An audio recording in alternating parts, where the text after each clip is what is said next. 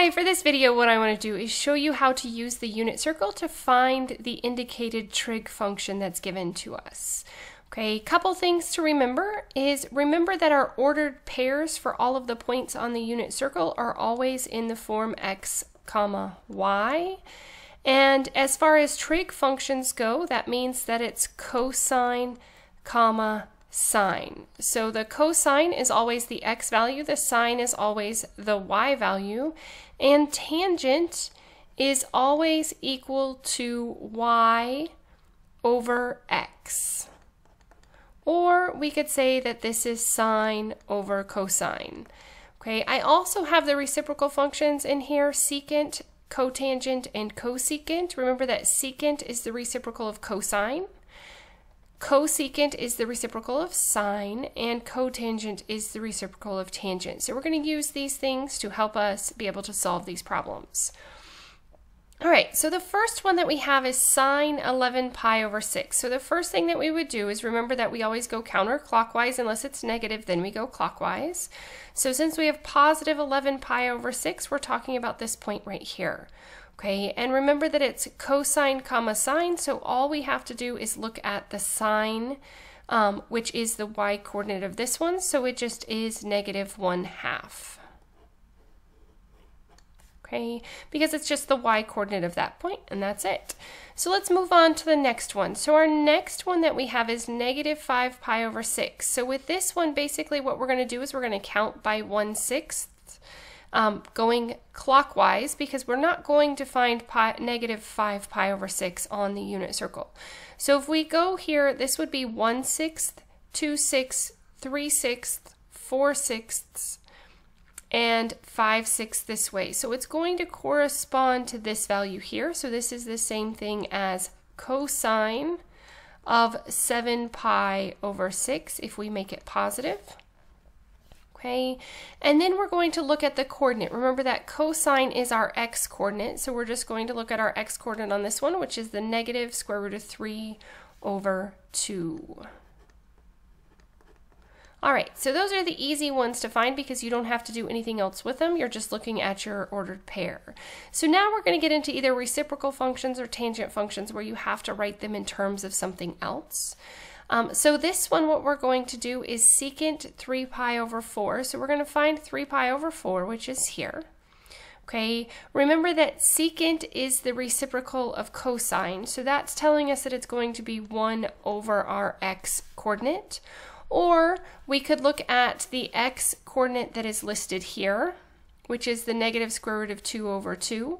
And we can just flip it upside down. So basically what's going to happen is we're just going to do the reciprocal of this right here, which means that the numerator and the denominator flip. So this would really be negative 2 over the square root of 2. And remember that in math, it's not okay to leave a radical in the denominator, so we're going to rationalize the denominator by multiplying by the square root of 2 over square root of 2. So on the top, we're left with negative 2 square root of 2. Over 2 on the bottom because of the fact that square root of 2 times square root of 2 is square root of 4, and the square root of 4 is 2. Now we can simplify this a little bit further because the 2's on the outside will cancel out, so we are left with the negative square root of 2 as our final answer. So remember that secant, we are going to be looking at cosine, which is our x coordinate, and we're just going to find the reciprocal of it. Okay. Tangent, moving into tangent now. Let me find a different color that I haven't used. We'll use purple. Okay, so tangent of pi, we're going to come over here to pi. And we have negative 1 comma 0. So remember that tangent is the sine over the cosine or y over x.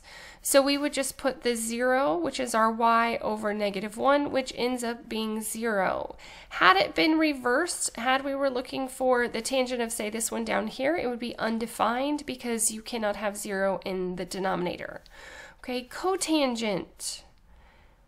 Cotangent negative pi over 6. We're going to go this way, and we're just going to go to 1, which is going to put us back at this point right here. We've already used this one.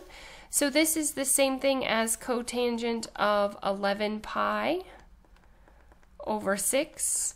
And remember that cotangent is the reciprocal of tangent. So instead of being y over x, we're going to flip this and do x over y.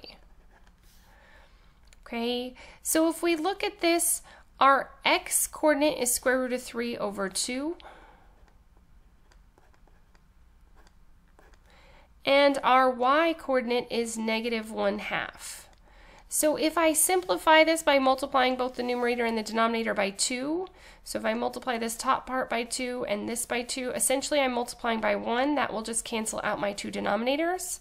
And I'm left with the square root of 3 divided by negative 1, which is just the negative square root of 3. So the cotangent of negative pi over 6 is negative square root of 3. I will show you in another video how to plug all of these into your calculator to get approximations, but if you need exact values, then you do have to use the unit circle. All right, and then our last one that we are going to do is we are going to find the cosecant of 5 pi over 6. Okay, so we're going to come over here to 5 pi over 6. And remember that cosecant is the reciprocal of sine. So for this one, we're going to do 1 over our y coordinate. So if we look at this, our y coordinate is 1/2. So we would do 1 over 1/2, or you could just simply find the reciprocal of 1/2 and flip it around, and this just ends up being 2.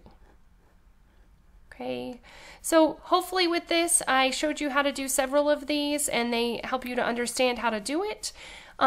Any one of the radian measurements could be used. They could also give it to you in terms of the degree measures, and you would do the same thing.